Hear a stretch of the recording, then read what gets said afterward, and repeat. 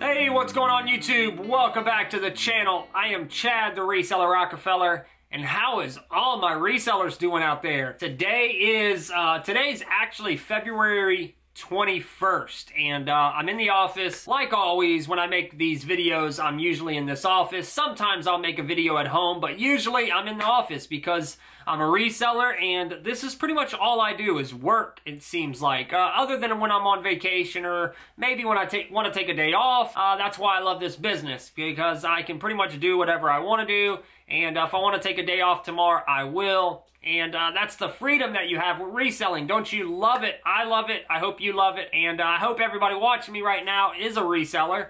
If you're not a reseller and you're not on eBay or Amazon, whatever the case may be, and you're still working at that deadbeat job, or you're unhappy with whatever you're doing in life, come on over, man. Subscribe to the channel and learn how to become a reseller, build knowledge, whatever the case may be. I'm trying to provide it to you. And welcome to the channel. So today we're going to be talking about one topic, and that is how to become a better reseller, how to become a better business person, how to become better on eBay, pretty much how to become better. And the reason that I want to talk about this is I got an email, shout out to Christopher for sending me this email. He is 19 years old. He said he's been reselling, I want to say, I don't have the email pulled up, but I want to say he said about 9 months. He got into reselling clothing, and now he's right at 9 months, and he just said that he's hit kind of like a plateau, that he doesn't really know anything more to do. He's sourcing as much as he can, which to him isn't that much because he doesn't really have a whole lot in his local area. So he said he has to really travel to get anything more. He hits up his local bins, he hits up his local Goodwills, and some thrift stores and such. And he just said that, you know, for the past 6 months straight, he's roughly making about the same amount. And he wants to expand his business. He wants to be a better reseller. He wants to be a better eBayer. He wants to source better. He wants to do all this. And that's why I decided to make a video about it. I already sent him my reply. I already gave him pretty much the same information I'm about to give all of you. And that is, there's no secret potion to becoming better. There's no formula that I can tell you to all of a sudden, you know, increase your sales or, you know, make it to where you can find more stuff. But there is something that I can tell you that will definitely help you, and it will definitely help your business. It'll help everything. And that is educating yourself. And the next thing is stepping outside of your comfort zones. There are too many resellers, just like Christopher, that are stuck inside their comfort zone. They became a reseller and they chose to stay within a niche, and now they're very comfortable in that niche. And the problem is, you know, unless you want to expand your business, like maybe he could rent a warehouse, he could hire a couple of employees, he could grow his operation. That would be the only way that, you know, he's going to be able to significantly increase, you know, his monthly earnings, his yearly earnings, and make, you know, more money. That's really the only way. I guess he could take all of his day and go sourcing. He could go source more. Some of you are probably going to say that. Well, hey, Christopher, just go out and source more. You know, what if you want to keep it, you know, small and sweet? What if you want to, you know, not have a huge building and a huge amount of staff, and you don't want to build it into some big corporation company type thing? What if you're trying to make a lot of money, but you want to stay by yourself and you want to have it to where you still can enjoy it and you're still having a good time? What if that's the case? Because let me tell you something, y'all. That's the case with me. You know, I've been doing this 15 years now. I've been a reseller for 15 years. I haven't been on eBay for 15 years. I've had a few people question me on that, and I don't really know why, but I've been a reseller for 15 years, meaning I've been reselling for 15 years. I have not been on eBay for 15 years. You know, I took over my father's little business that he had, reselling and stuff, and I was on his account for about 2.5, 3 years. Then I opened my account about 4.5 to 5 years ago, and I've been running mine full blown. I still have 2 other accounts plus his account, and I have an Amazon account as well. But anyways, enough of that. So, you know, what if that's how you want to be? You know, I love it because I'm running my own ship. I don't have employees. I do hire help when I need it, but I don't have employees.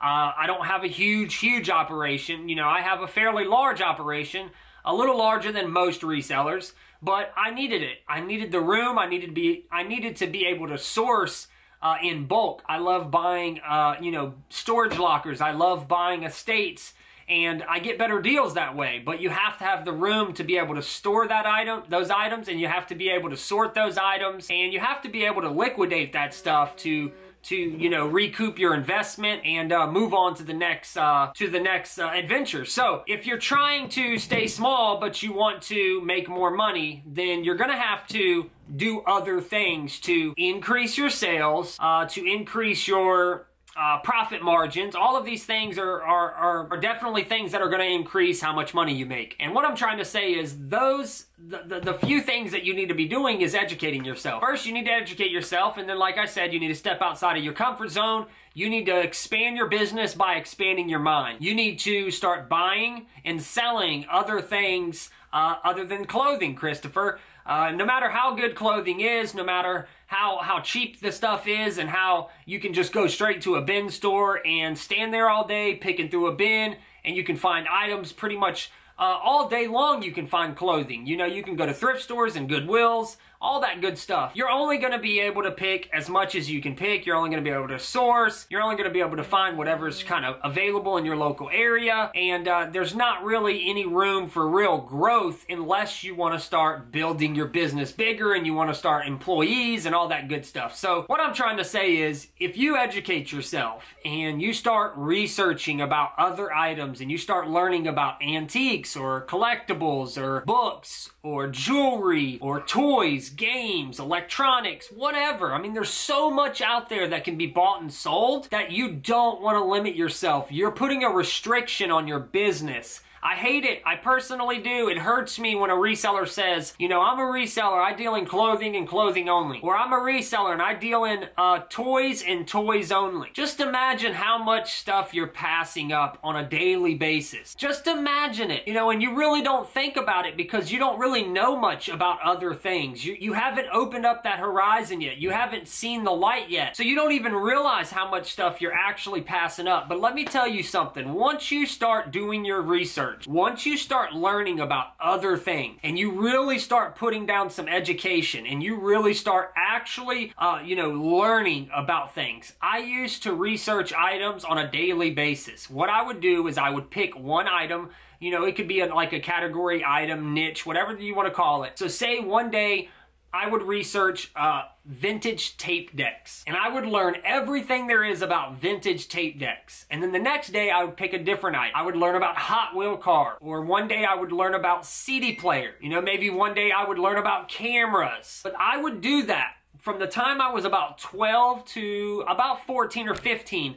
And I still do it till this day, but it's just hard for me to find something that I haven't already researched to the point of making my face turn blue. That's the kind of knowledge that you need to have within this business. You need to educate yourself. You need to be reading constantly. You need to be looking through magazines, constantly reading books, constantly on Google, constantly on eBay. Just constantly researching stuff. When you're out in the field and you're out sourcing, don't be scared to buy stuff and then learn about it. You know, take a gamble if it's $1. You know, and over time you're gonna become more familiar with things. You're gonna be able to pick things up and completely use your knowledge as a judgment call. Instead of looking it up on your phone. And that all comes with time. You're not just going to become a professional. You're not just going to become the master know-it-all of vintage toys out of nowhere. You're going to have to put in time. You're going to have to put in work. That's the name of the game. You put in the work and it'll pay off. But this is what I had to say to Christopher when he sent me that message. I mean, you don't know how many times I get asked, how do I become more successful? But I don't want to lose the grasp on my business. I love that I'm still working out of my house. I don't need a building. I love that I'm doing this and I'm doing it this way. I have a lot of time, a free time with my family and my kids or whatever. There's only so much you can grow with inside of a niche, and I don't think a lot of people understand that. And I know that I'm going to get a lot of backlash from people saying, well, there's endless opportunities if you're in a niche, and you can just buy more and source more and sell more.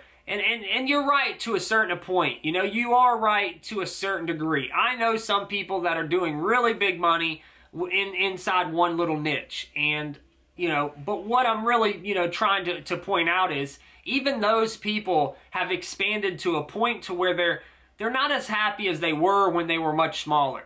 See, I can stay small and I'm going to make 5 times as much as most of those people because, you know, I expanded my business using smarts. Not saying that nobody's smart, but I'm just saying I used knowledge and playing the game smart instead of trying to, play the game of how big can I get? How many employees can I get? How many buildings can I rent? Instead of doing all of that, I mean, I probably could have focused on a niche and then it just expanded it, rented a huge building and got 4 or 5 employees. And I bet you I could have made that business into making serious money. But that's not what I want. You gotta sit back sometimes and you gotta think about what it is that you want. What's your goal? If that's what you're trying to build, then that's what you need to shoot for. But if that's not what you're trying to build, then don't shoot for that because you're gonna be disappointed. I'm trying to build something that's successful, but also brings happiness. I'm trying to build something that gives me the comfort and stability of an income, but also gives me the opportunities to still live, to still be able to go on vacations and spend time with my family and do all of those things that most people that have 60-hour, 70-hour weeks, they can't do. That's what becoming a reseller is to me. Being an entrepreneur is being able to manipulate the system to where you're making money, but you're not putting in those crazy hours and those crazy amount of dollars when it comes down to going to colleges and becoming educated and getting a degree and then going and working a corporate job. That is the reason why I became a reseller. So I'm not gonna leave my path to get on another path to grow my business into something that I don't want. That's not what I came here for. If I wanted to work in a big corporation, I would have went and got a job with Google or Amazon. I would have went and founded my own company and did something of that nature. So you got to really think about 2 different things, and that's what is it that you're actually wanting to do? Where are you trying to go? But, I hope this video helps somebody out there. Get out there, educate yourself, step outside of your comfort zone. Start learning about other things. There's so much out there that can be bought to resold. There's so much. Every time I go out, I'm amazed because there's a wealth of stuff out there. But you gotta be smart and you gotta understand what to buy, what not to buy. There's too many people out there that are just buying things that are not worth it. Even though you might like it, even though it might make you a couple dollars, in the business of reselling, it has to make money and it has to make sense. And what do I mean by that? It got to make money. It has to be profitable enough. And it got to make sense because, making sense of buying an item is, I'm not going to go out and buy a huge item that's going to cost $300 to ship if it's only going to sell for $150. So it has to make money and it has to make sense. Do you have enough room to store it? Do you have the ability to pick the item up and load it into your truck? All of these things are things that you have to think about. But the main thing is, if you're trying to expand your business, you're trying to make more money, I guarantee you, if you start researching about other items, about other things outside of whatever niche you're selling in now, and you start going out there and you implement that into your business, you are going to make more money. Not only are you going to make more money, but your profits are going to go up, your sales are going to go up, your overall business is going to rise. I hope y'all liked the video today. My name is Chad, the Reseller Rockefeller. Thanks a lot for coming to the channel. Thanks a lot for watching my videos. Please don't forget to hit the thumbs up. Please don't forget to subscribe if you haven't already subscribed. What are you doing? Go down there, hit the subscribe button, hit that little bell notification, whatever the case may be. And until next time, folks, peace.